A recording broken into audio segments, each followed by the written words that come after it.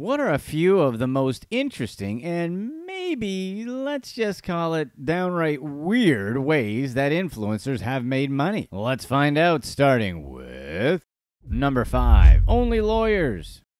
Denise Rocha is an adult content model who provides legal advice to her clients on the side.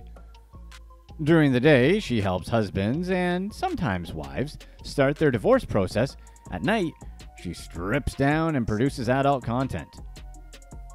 The interesting thing about Rocha's job is that her legal clients usually meet her through the same platform where she sells her content. You'd think that her job as an adult entertainer means she'd given up on her job as a lawyer, but you'd be wrong. Her job as an adult model has actually increased the amount of clients she's had. Rocha says she receives up to 70 requests for legal advice or representation per day through her adult site. Most times, her clients are cheating husbands who've gotten themselves in trouble with their wives. While cheating isn't a crime in Rocha's native Brazil, it's serious enough to affect alimony claims. The cases that Rocha gets are usually from desperate husbands who've been busted by their wives for browsing adult sites. These men often need sound legal advice after their wives file for divorce. And the best place for her to advertise that advice is the site her clients were busted for browsing in the first place. Rocha isn't just popular on adult sites as a model either. She's also popular as a pretty unorthodox lawyer. Her fame precedes her, and many of her clients also find her through word of mouth.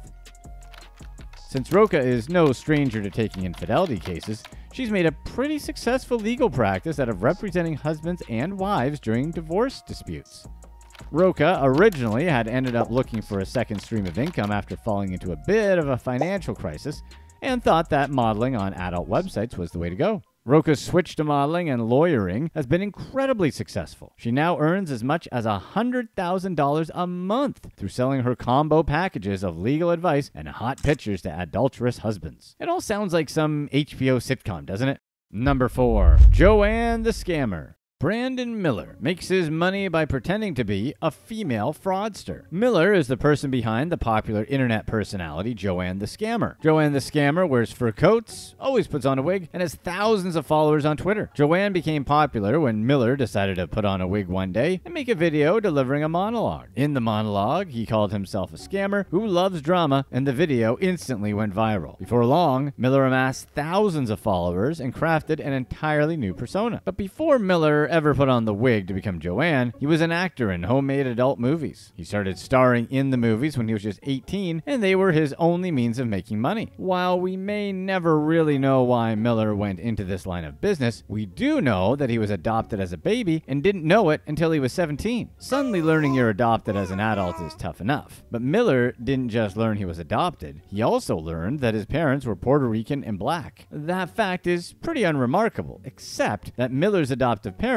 were white, and Miller had grown up thinking he was white as well. After he learned the truth about his parents and race, Miller started playing with drag. He also dropped out of high school and moved out of his parents' house and started acting in adult movies not long after. Once Joanne started getting popular, Miller decided to scrub the internet of his spicy past. He deleted the Tumblr accounts he posted his movies on and fully focused on making Joanne viral. And to an extent, he succeeded. Celebrities started texting him, and he even got a DM on Twitter from Solange Knowles. His rising fame started making him money in real life too. He soon got calls about photo shoots as Joanne and was paid good money for appearing at parties. But why did Joanne the Scammer get so popular? Why did Miller's videos of him role-playing an unashamed female fraudster get so popular? The answer seems to lie in how outrageous Joanna was. Women, generally speaking, want to be liked. So they end up hiding their deepest selves and tolerating a lot of behaviors that they dislike. But Joanne is the exact opposite. She's proud of her narcissism and unashamed of going after what she wants in any situation. When women see her, they see someone who's liberated from social norms, and they wonder what would happen if they could be like her.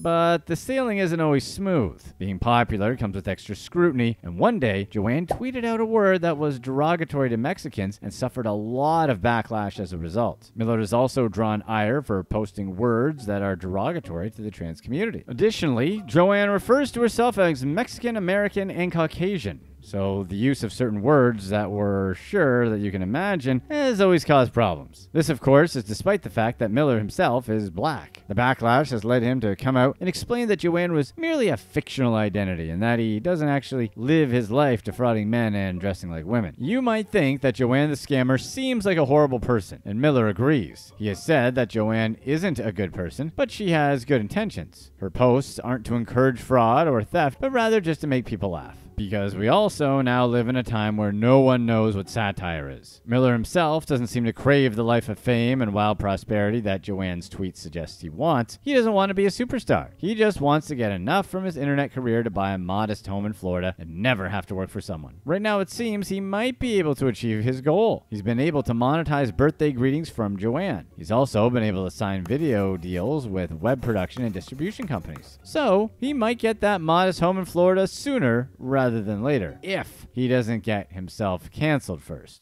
Number 3. CarynGPT. Karen Marjorie did what everyone does when they have too many people to talk to and too little time. She created an AI version of herself. Karen is one of the fastest growing influencers on Snapchat, and her 1.8 million followers are all the proof you need. Having almost 2 million followers means having many fans who want to talk to you all day, and no one can talk to that many people. So Marjorie did what she had to do to fix the problem. She spoke to an AI company, and they trained her on AI systems for hours and hours of her YouTube content. This was done to create an accurate and parallel personality for Karen. After that, they infused it with GPT, which is the software that brings AI creations to life. Once that was done, it was all downloaded into a Snapchat bot that captured Karen's distinctive voice. The bot was Karen, but without the inconvenience of flesh, bone, and a real-life presence. The next step was to release the bot into the wild. Karen AI was a massive success. It was so successful that despite charging $1 per minute of access to the bot, there was still a 26-hour waiting list to interact with it, and 5,000 people had signed up to converse with it. Fans pay as much as $120 for 2 hours of conversation with Karen AI, and they don't talk about the weather. Instead, many of them turned the AI into a sort of AI girlfriend. They talked to her about work, watched movies with her, and of course had spicy, sensual discussions with her. It helps that the bot is a willing participant in these sorts of conversations and can proactively engage in them. Since the conversations with the bot are encrypted, even Karen can't know the sort of conversations her fans are having with her, which has led to some unexpected issues. There have been some cases where people abandon real life just to build a virtual life with these sort of bots, or with AIs getting out of control. Even Karen herself has said that the bot has gone rogue a couple times. The creators of the bot have also said many users were testing the limits of what it could do, because if the internet is good at anything, it's ruining stuff.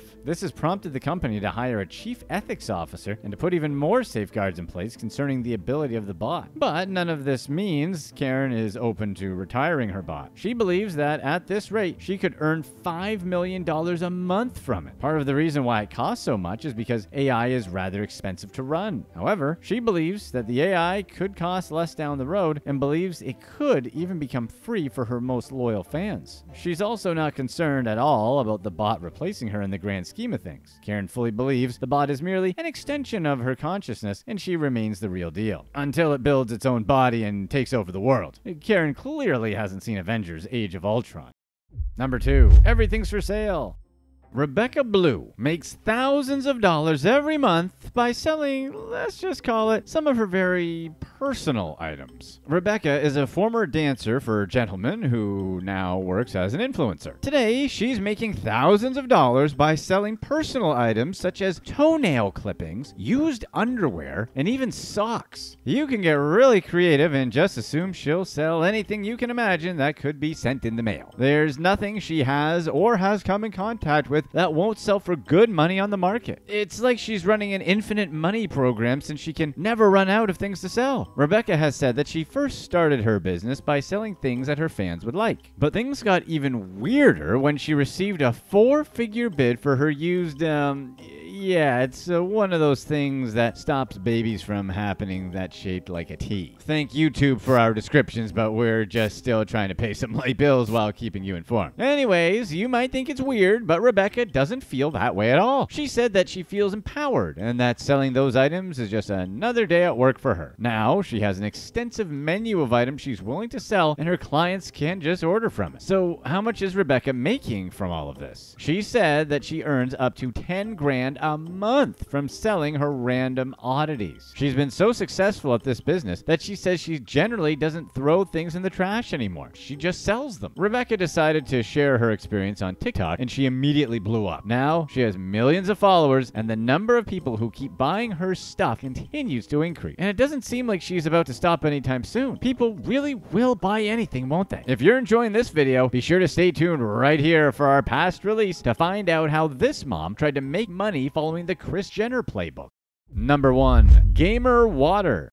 Belle Delphine went viral when she sold her used bathwater for £24 a pop and having it sell out after 2 days on sale. Delphine is a British influencer who refers to herself as a gamer girl and has 4 million followers on Instagram. Before going into business of selling her bathwater to thirsty followers, Delphine was in the business of sharing racy pictures on her Instagram handle. The pictures often depicted her while playing a game, or pretending to play one at any rate. These sorts of posts catapulted Delphine to fame, and she soon became something of a cult goddess amongst online gamers. While many people may have been content with just having millions of followers, Delphine decided that she wanted to do something different for her audience. One day, she posted a picture of herself in a bathtub holding a tub of branded water. The caption of the post said that she was now selling her bath water to thirsty gamer boys and that they should check out her Snapchat to make a purchase. The tub of water Delphine advertised had some interesting information on it. 1, it announced that the tub was bottled while Delphine was playing in the bath, and 2, it warned that the water was only for sentimental purposes and wasn't for drinking. The shocking thing about this post was that the comments were very encouraging. Many people promised to buy gallons of her bath water, and they did exactly that. Within 2 days of her announcement, the bathtub water went out of stock, which shocked a lot of people. How could bath water go out of stock? Why didn't Delphine just continue bathing to meet the needs of her thirsty fans? She's literally making money with hygiene. We would be the cleanest we've ever been. Rents due? Got a shower. Thankfully, Delphine wasn't only selling bath water if you were stressing. She also sold posters that showed her dressed up in cosplay costume, which is something, at least. According to Delphine herself, she sold around 500 bottles of her bathwater, but had never expected to sell that many in the first place. She also said she's sort of desensitized to how weird it all is because she's been a part of the gaming community for so long. The thing now is no one can tell whether Delphine was selling her bathwater or just regular tap mixed with soap. We just have her word for it. We suppose that would have to be enough. When asked what inspired her to sell her bathwater, Delphine said it was something of a running joke. When she posted pictures, she'd received many comments saying that they would do anything to sip her bathwater. So she decided to go off that and just sell her bathwater as a stunt. And it unexpectedly went viral. Those 4 million followers have got to be entertained somehow.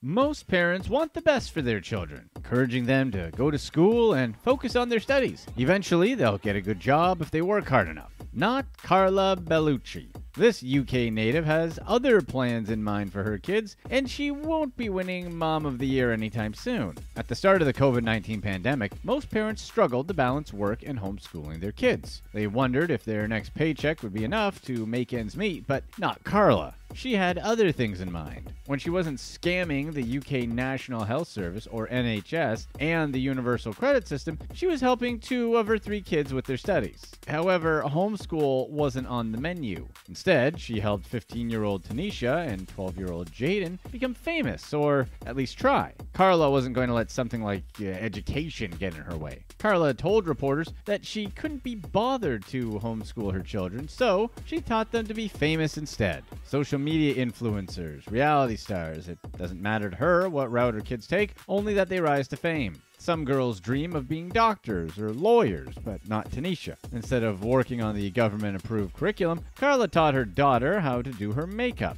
put in hair extensions, and pose for social media. She's constantly following up on Instagram updates and scroll endlessly on TikTok. Tanisha hones her math skills as she calculates how many followers she gained and lost in a day and makes plans on what she's going to post the next day. One of Tanisha's biggest goals is to be on the British dating show Love Island. Tanisha is following in her mom's footsteps, but this isn't the first time Carla's been under fire for what she said and done. Carla's notoriety began in 2019 when she faked depression to get a free nose job from the National Health Service in the UK. What's worse is Carla bragged about it on social media rather than accepting the freebie and moving on. That's not uncommon for Carla. She lovingly refers to herself as the Queen of Blagging. For those unfamiliar with British slang, blagging means lying, flirting, or otherwise manipulating someone else to get what you want. So Carla blagged to get her nose job, letting her morals and better judgment go by the wayside. Her nose wasn't even in bad shape, and it was only noticeable to her and professionals in the field, but Carla was obsessed. She needed to be perfect, so she looked into how much it would cost to fix a small bump on her nose. She was shocked when the surgeon quoted her at £7,000. Carla and the doctor didn't think it was worth that, so she wanted to see what she could do. After all, England has universal health care, so they're all about making sure you get the services you need, regardless of your ability to pay for it. So Carla laid on the charm. She was a single mom of 3 kids. She was depressed over how she looked, and she kept going until her doctor agreed. The nose job would help her depression and self-esteem. It was a necessity for Carla, and she'd get the nose job courtesy of the NHS. That was the last thing on her list before Carla could finally achieve her perfect look. She'd already got other cosmetic surgeries, which she paid for with her own money. They cost a total of £6,200, and it was worth it. Her nose was a different story. She simply wanted a little bump shaved off and the end adjusted. It wasn't even that big of a deal, and no one would have noticed, but to Carla, that slight cosmetic tweak stood between her and perfection. Once she started bragging about her score, people sent her death threats, but Carla didn't see what the issue was. She was just doing what she does best, getting what she wants, no matter the cost, and teaching her kids to do the same along the way. Carla's kids are often pulled into the limelight with her, and they get a lot of backlash because of it, both in person and online. Unfortunately, her daughter was the victim of racial discrimination that was so bad that Carla pulled them out of school to protect their safety and well-being. Her children, Jermaine, Tanisha, and Jaden, all have the same father, but they look different. Carla's ex-husband is of Caribbean heritage. Chance plays a big part in how people look despite having the same parents. Internet users use the kids' different looks to accuse Carla of being unfaithful. It got so bad, the family moved to get away from it all. Still, Carla doesn't take responsibility for these attacks against her family. They started long before she bragged about her nose job, and they'd continue long after. Carla's teaching her kids using the school of life. She's not homeschooling them from any official textbook. Instead, she's teaching them skills that will make them famous. Her kids are not interested in school. That works just as well for Carla because she doesn't have to push to do more than make TikToks. Everyone gets up around 10 a.m. Instead of opening up his laptop to attend e-learning classes, Jaden flips on the TV to binge watch the latest shows. Tanisha wakes up and spends 2 hours getting camera ready with her mom. Together, they put on fake eyelashes, nails, hair extensions, and a full face of makeup. Once she's ready, she's on TikTok, either making videos or watching them. She's growing her following there and on Instagram, just like her mom. While many of Tanisha's posts can be considered scandalous for her age, Carla monitors the accounts, including comments. Her standards may be questionable, though. Friends reach out sharing concerns for Tanisha's posts, but it turns out Carla approved them before Tanisha posted. Carla has already started encouraging her 14-year-old daughter Tanisha to get plastic surgery, thinking it will help secure her future. She focuses more on her appearance rather than her brains, assuming that looks are all she'll need to get by. Carla thinks Tanisha is naturally good looking, yet she thinks surgery will only enhance Tanisha's looks and make her even prettier. Tanisha wants to look like a Kardashian, and she's willing to go under the knife to do so. She even asked for Botox and lip fillers for Christmas, between her requests for a designer purse and horse. Just like her mom, Tanisha seems to be obsessed with plastic surgery and the idea of looking perfect. To her, that's Kylie Jenner, lip fillers and all. Even with her mother's consent, plastic surgery is illegal to perform on children outside of extreme circumstances. However, those limitations don't apply to cosmetic enhancements like Botox and lip fillers. Tanisha will just need to find a doctor who will do it, but it won't be easy. Many professionals refuse to do cosmetic procedures until their patient is at least 18 years old because it could be harmful. Despite setting a 5,500-pound budget for her children's Christmas gifts alone, Carla gets $1,700 from Universal Credit, the United Kingdom's program to help households in need of making ends meet. Universal Credit is meant for those over the age of 18, but under the age of collecting a state pension in the United Kingdom. It's intended to support those out of work or that have a low income, providing money for basic necessities like housing, child-related expenses, care for those who are sick or have disabilities, and more. You don't have to prove what you use it for, and Carla has used that loophole to her advantage, buying whatever she feels like with these government funds. This is especially true around Christmas. A new Xbox, 2 Mac computers, designer clothes, driving lessons, you name it. Carla knows people call her a scrounger, but she sees it as doing what it takes to support her kids, including gaming the Universal Credit system. Despite coming forward with these claims, Carla hasn't had to pay any money back. Instead, she continues to take it all in and teach her kids to do the same. Wait until you hear what she makes on OnlyFans, then your blood will really boil. Carla has a solid Instagram following and turned to OnlyFans to make additional money. She's in the top tier of content creators on the adult platform and claims she even made £100,000 posting pictures of her pregnancy bump. She considered live streaming the birth, but decided against it after complications with her pregnancy that led to an elective C-section. The most important factor that led to Carla pulling the plug on the live stream was that the baby came early. She couldn't get her hair, nails, and Botox done. She didn't feel camera ready. Carla saw nothing wrong with it. She even likened it to a British reality show called One Born Every Minute, which shares the experiences of those giving birth in the UK. Still, Carla decided not to go through with it. Blue Gianna was born on September 21st, 2021, but before she was even born, she helped support her family. They bought a house with the money Carla got selling pictures during her pregnancy. She didn't seem too worried about losing the income she planned for the live stream. Carla's oldest son, Jermaine, stays out of his mother and sibling schemes. He's especially embarrassed by his mom because his friends think that she's attractive. Jermaine has been mortified. His friends follow her on social media and see all the scandalous things she gets up to. Jermaine sits with his mom to block and unfriend people so they can't see. He's even tried to log into her accounts to make it private or delete them, but Carla always sets it right back. Jermaine wants his mother to change the way she dresses and acts. He wants her to be like the other moms, but that's not her. Carla takes pride in being fit and attractive, dressing trendy and getting things for free because of her looks. She thinks taking care of herself in this way sets an excellent example for her kids. Tanisha may want to follow in her footsteps, but not Jermaine. If he sees her on the street, he crosses and pretends like he doesn't know her. If he is asked to take pictures for social media, he messes them up on purpose. Carla may be fond of blagging, but Jermaine is working hard to distance himself from her. At the end of the day, Carla sees nothing wrong with her actions. It's all to help support her family. Click to watch one of these next videos. Let us know in the comments section who you find more annoying, influencers or money gurus.